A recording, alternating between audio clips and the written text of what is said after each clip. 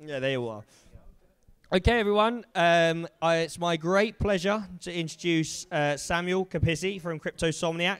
I'll hand over to you now, Sam. And when I put my hands up and say 5, you've got 5 minutes left. Okay, cool. All right. Hey, what's going on, everybody? Bitcoin is just over 10,000. It's good. How many people in the room think it's going over to 50,000 this year? Raise your hand. Wow, a lot of people. How many think it'll actually ever get to 500,000, 500,000? Anyone? Some people. I'm asking you guys. This actually has nothing to do with my presentation. I'm just curious if I should be buying some more Bitcoin. No better people to ask than a room full of Bitcoin enthusiasts, right? Anyway, my name's Sam Capizzi. I'm co-founder and CEO of Cryptosomniac. And I guess to start, to tell you what that word means, I guess you can imagine. What do you think it means? We'll go to the next slide. By definition, the sleepless sickness you contract after being bit by the crypto bug that renders its victim to become a non-contributing member of society, staying up all night watching the charts and crypto social media. And I'm sure a lot of people can relate. It was actually the name brought up to me by my co-founder, Sneh, who's in the audience here. You might run into him. We, I don't think started out like this, but eventually we definitely got bit by this bug and have studied and kept learning. And I think crypto has certainly consumed a lot of our lives. And I guess I learned a thing or two in college. I went to school for engineering and had to stay up many nights studying. And I think it worked out well, studying cryptocurrency. And I'm going to tell you just a quick story about myself and how I got to where I am, and it'll circle back in just a few moments. You'll see kind of why. So I started out as an engineer. I went to school for chemical engineering, to be specific. Worked in power, pharmaceutical industry, and automation. And I worked for about two years full-time before I started to feel a lot like this cat here. I was staring at my screen, at the monitor, all day long, and I did not enjoy my job, in short. I actually grew quite depressed. It was not fun. I spent a lot of time actually watching cryptocurrency. I think that was around the first time I invested into Monero, Ethereum. I think it was around the time when I learned about the Ethereum Enterprise Alliance and Microsoft joining on board with them, and finally made my first purchases, aside from Bitcoin, into some of the altcoins. And like I said, wasn't enjoying the job. I actually went to school at nights to become a real estate agent. And it's kind of funny. I can't believe that that's me up there. A couple of years ago, I went and got my license in real estate. I got a license at Keller Williams and did it after work at nights, got my license, thought that was the thing. Thought I just wanted money, worked for myself, thought it would be fun. And quickly learned, I guess it wasn't for me. It was not my passion. I just kind of wanted money and was doing things just for the sake of wanting money and not actually doing something that I was passionate about. And it took me about 3 years to realize that and make the decision to actually quit my job and just travel the world. And I didn't have anything in mind. I didn't know what I was going to do. I was invested into cryptocurrency, watching it. And I went to a lot of cool places, and the first place I started out was actually right here. This was in the middle of the jungle in Thailand, and I went for a month, and I meditated. And in my room was a bed and a fan, and nothing else. There was no internet. There was not very good food, and I was filled with a bunch of monks, a room full of monks who taught me how to meditate, and it was just me, my thoughts, and that's about it. I didn't have any internet, no, like I said, no good food, nothing fancy. And I learned a lot about myself. I learned a lot about the world. I learned a lot about what I wanted to do, a lot about language, other people. And it was really the start of a year-long trip where I just went solo backpacking by myself. And I guess after that, I went and I did a lot of the fun stuff. I went to, is this slide working? Clicker. Oh. I skipped a couple of slides. I think it's slow. Maybe it's lagging. Can I go back one slide? I think I skipped one. Let me go forward one. Forward one more. Is it coming? Okay, sorry about that. Well, anyway, I went on, and I think there should be a picture before this or a slide before this. Maybe it got cropped out, whatever. Anyway, I went, and this was really fucking cool. I went, and I got to swim with killer whales. And they look a lot bigger in person than they do in this picture here. And it was definitely a lot colder than you could imagine, swimming in the water. And like I said, I'm going to circle this back around and tell you why this matters in a second. And I finished my trip right in here. And this was a box, a 95-degree sweat box that I lived in for a few months while I changed bed sheets for a hostel in Thailand. And I left my 6-figure job in engineering to go change sheets in a box where I didn't get paid at all. And I guess the reason I did that is because I had the freedom to do whatever I wanted in life. And I had found that learning about other people, other experiences, was more rewarding than any amount of money. And it was my complete option to live this type of lifestyle, to, change bed sheets for a living. And I got to learn and meet a lot of cool and amazing people, come up with a lot of ideas. It gave me a lot of time to fail in a lot of other business ventures. I started a lot of things up while I was traveling that ended up not working out. And I guess the reason why I'm telling you this is because I think a lot of people in this room may have invested into cryptocurrency, some maybe later than others. But even if you invested into Bitcoin or cryptocurrency as the middle of last year, you're up 300, 400, 500% probably, as long as you didn't invest into BitConnect. So everyone has the option right now, or a lot of people anyway, I won't say everybody, but we have an option right now with this additional freedom, whether that be financial or emotional freedom to do different things. A lot of ICOs have the decisions to make cool projects. A lot of ICOs out there aren't taking it seriously. Some are scams, but you have a responsibility, I think, now with some of that extra freedom, that extra time, to do something that you're really passionate about and change the world. And I think it's very important to keep that in mind, especially if you have what I have right now, some extra time, extra freedom to do something that you care about and are passionate about.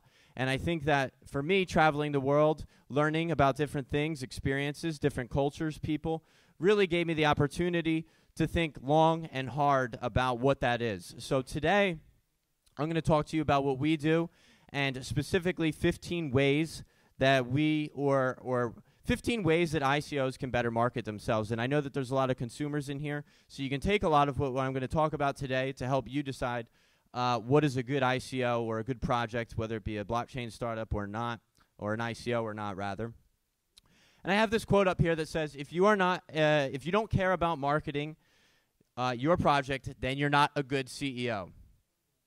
And it's a little abrasive, that statement there, but I take it seriously, and I'm a little abrasive myself. I like to be very forward-thinking, and if you're not, representing whom you are in your company in a straightforward and honest manner, then you're not going to care, about what you're doing. So that's kind of going to be the basis of my talk today. And if you don't take marketing seriously and take it with, full responsibility, someone else may do it for you, and they may not have your best interests at heart. Take, for example, Warren Buffett saying Bitcoin and cryptocurrencies won't end well. Bitcoin is a scam, yada, yada, yada. Of course, this is a lighthearted example, but for real, if you don't take responsibility of marketing your ICO, your project, your company, it doesn't even matter if you're an ICO or not, it's important, and there's a number of ways that you can do that, and I'm going to cover, like I said, 15 ways. Now, ICOs are usually split up into 3 stages, typically, and I honestly don't think a lot changes from leg to leg to leg, aside from your marketing budget. You have your pre-ICO, you allocate some funds to market, get your project off the ground. Then you have your ICO stage where you kind of open it up to the public, bring in other people, investors, have more money. And then you kind of bring things in-house usually afterwards, after your ICO is over, the post-sale. And not a lot changes. You should still be marketing between them. Like I said, I think the only thing that changes is the budget that you'd like to allocate for each. And there's no secret here. It's really about stacking all the tools that you have in your repertoire. You have email funnels, you have Facebook, you have Twitter, you have Telegram, you have YouTube. There's no one shortcut, and that's the graphic there in the bottom. There really is no shortcut to success here. It's really about getting in the eyes of your investors. And as a consumer, you want to see your project or a project you're interested in more than one place. You're not going to buy something just because you see it at the top of CoinMarketCap in a banner ad. You're not going to buy it just by seeing a Facebook ad. You need to be in your customers' minds from all assets, whether that be Facebook, YouTube, Reddit. The list goes on, and there's a number of ways to do that. And we've worked with over 50 ICOs personally, and we've seen a lot of what works and a lot of what doesn't work. And we've seen a lot of budgets. And right here I drew out a pie chart for a marketing budget that I think is suitable for most. I mean, it's going to change from ICO company to company. But I think that this is a pretty good start. You'll notice that YouTube is probably the biggest. And we'll talk a little bit more about how we use each of these platforms. And as a consumer, how you can look at that to see how other ICOs are working and other blockchain startups. But here's a rough estimate after working with so many ICOs, a budget that we think works. Second to that, I think, is press releases, just because they cost a lot of money. Getting on CoinDesk, getting on Cointelegraph, the Merkle, it ain't free. Some of them charge as high as half a Bitcoin, which is $10,000 to get on some of these websites. So this is just a general budget. And why don't we start with the first way that you can help bolster your marketing? So the first way is to look at who's following you. You can see who's following you using a great tool called Social Rank. And for example, I used it to see who was following me. And I had Charles Hoskinson of Cardano. I reached out to him for an interview. I had Prince EA, who is a very motivational YouTube speaker. You might have seen some of his videos before. He's got millions and millions of views on YouTube. And we connected. And you can use the people that are following you. You scratch their back, they'll scratch yours. You know, you can ask them to write on you. You can retweet them. I think John McAfee's here. Wasn't he on the list, the speaking list? We all know what he's done, tweeting some things. I don't advocate pump and dumps. But you can reach out to the people that are following you for, partnerships. You can ask to write on each other and help each other out. And that's what we did with some of the companies and people following us. So you can use that tool to help you. Next up is YouTube. And I think a lot of ICOs underestimate the power of YouTube. YouTube works really well because as a consumer, as a customer, even myself, I watch a lot of YouTubers. I watch the same YouTubers day to day to get advice on the markets, what's going on. And we buy from whom we know, from whom we like, and whom we trust. Typically, if your mom and dad says you like this product, you're going to listen to her. As opposed to seeing it on Facebook through a YouTube Facebook ad or wherever. Not that those aren't effective. You want to kind of have all of them working in pieces. But YouTube is, in fact, I think the best place to start for an ICO. And we've seen and worked with a lot of ICOs, and these are just a few short examples here. We've seen a direct correlation between the number of videos a company has on YouTube, whether that be interviews, ICO video reviews, etc., and them actually hitting their hard cap. And we've seen that here. For example, take the B token, 72 videos on YouTube and on YouTube that we've helped them acquire. And they hit their hard cap and are expected, I'm sure, to do very well once their ICO actually hits on some of the exchanges.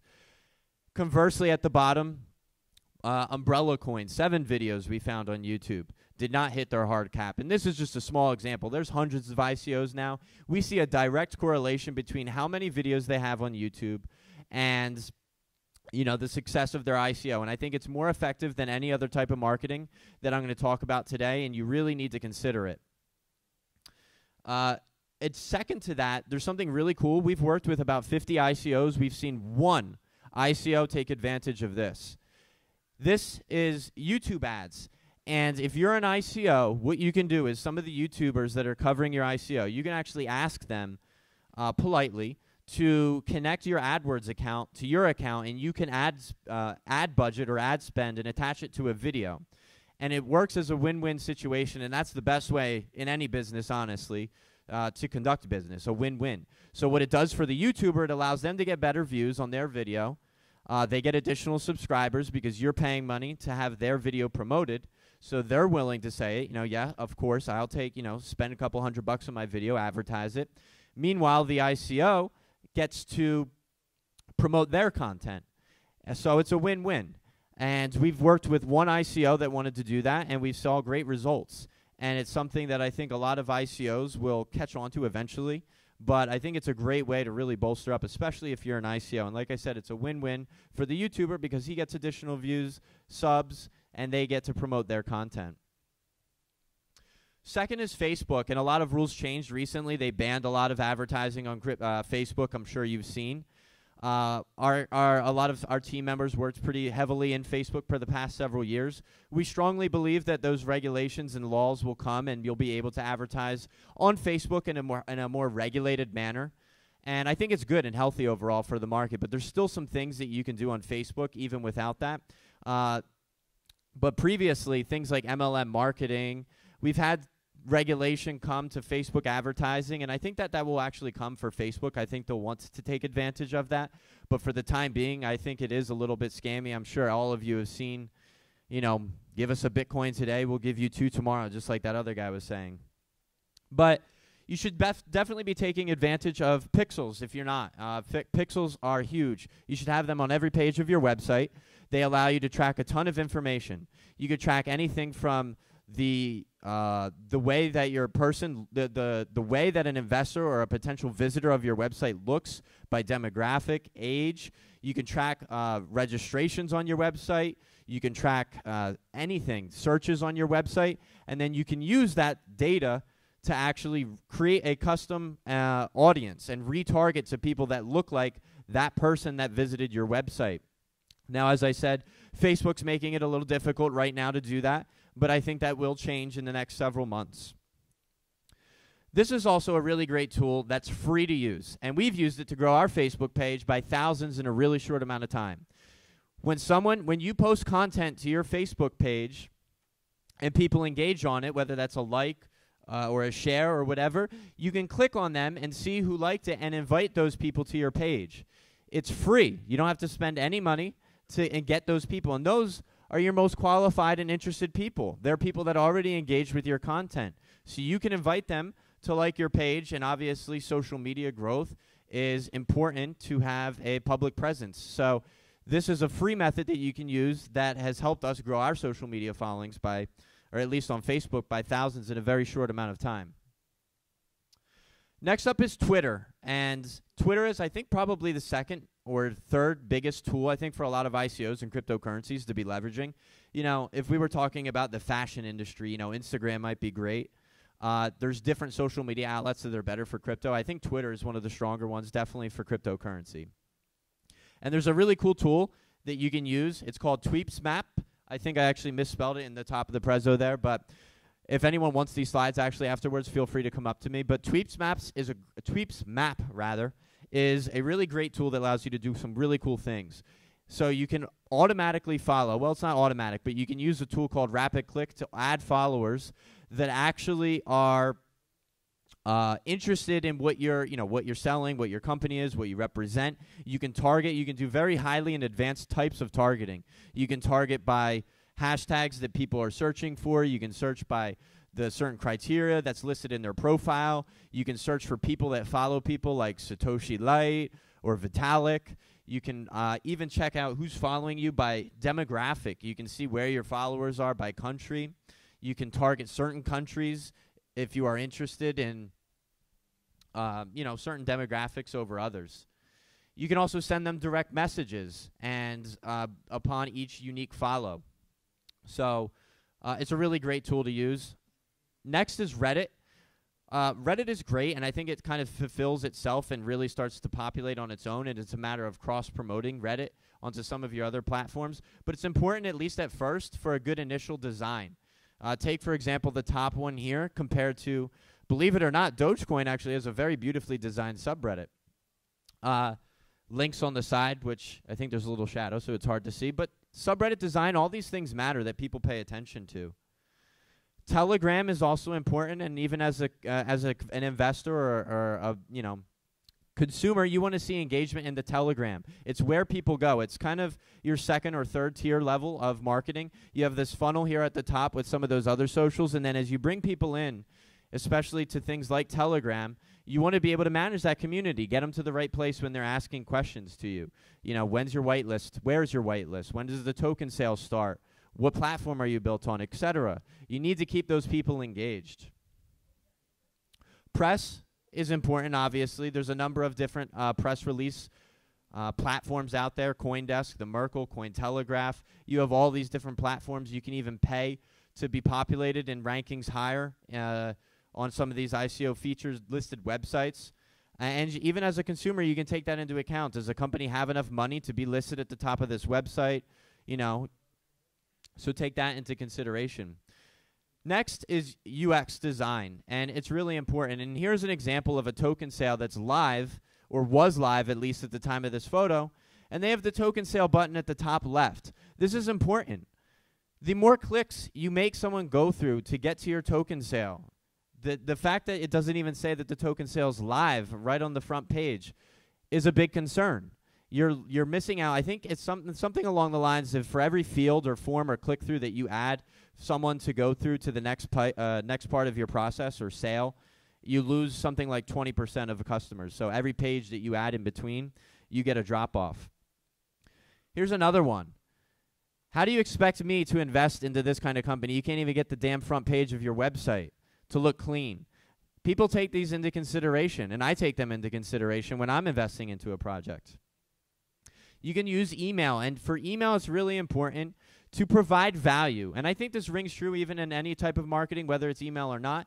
You give something away for free. Give something of value if you want to get them onto your email list. People just, you know, sign up for our email to get your newsletter. Well, we don't care about your newsletter. Give them something in return for free. That's the best way to attract people to, or at least giving your email away. Give them something of value. Active Campaign is an amazing tool as well, and it can be, you might even want someone dedicated to fully understand what Active Campaign is, and you can create all kinds of amazing funnels with Active Campaign. If someone opens my email but doesn't click the link, bug them again in 2 days. If they do open it and read the link, send them that way. If they do read that link and they get over there and then something else happens, send them over here. You can do all kinds of cool things with Active Campaign. IFTT, if this, then that, is basically like a smart contract. If something happens, then do this.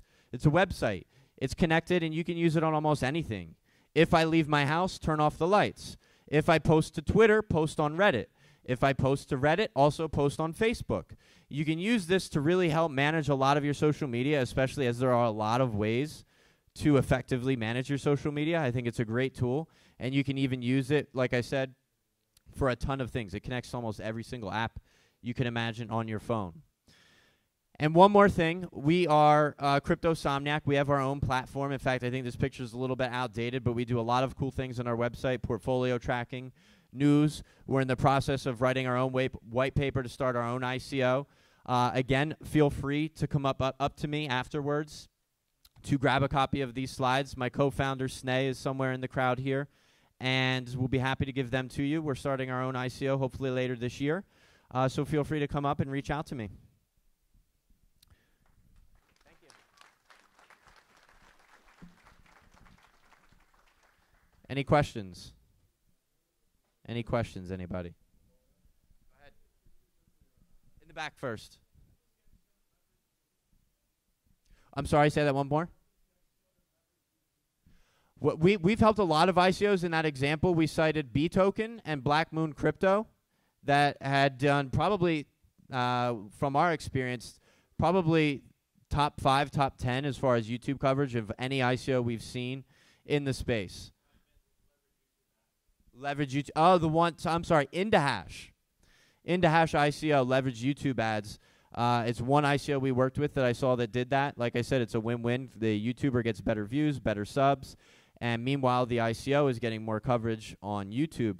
And it's something that I just don't think a lot of these guys at ICOs have been aware of it. Yeah, some of them don't even realize YouTube is such a great and powerful platform in of itself, but YouTube ads can help take it to another level. Did you have a question? Go ahead.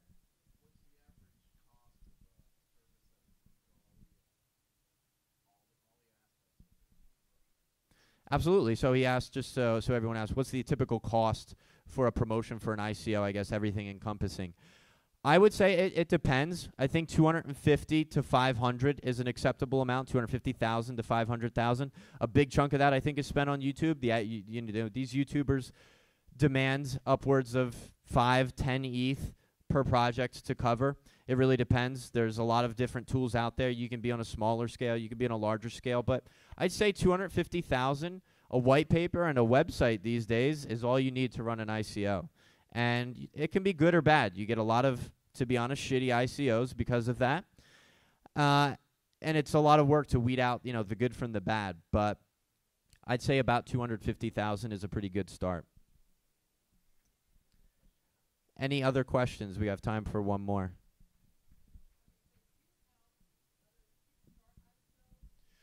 We help market a lot of ICOs. We worked with about 40 or 50 in all kinds of varying capacities. Some of these features, some want us to do this, want us to do that, and we've worked with a lot. And today I just wanted to share a bunch of ways that we helped ICOs and ways that you even as an ICO yourself, you could take some of this and use it to your own ability to help what you're doing. Okay. Well, thank you guys very much.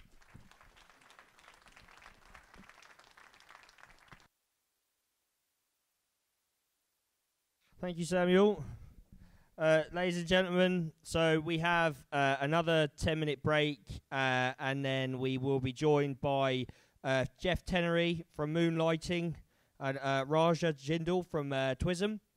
And for myself, I will apologetically bow out now because I have to fly back to the United Kingdom.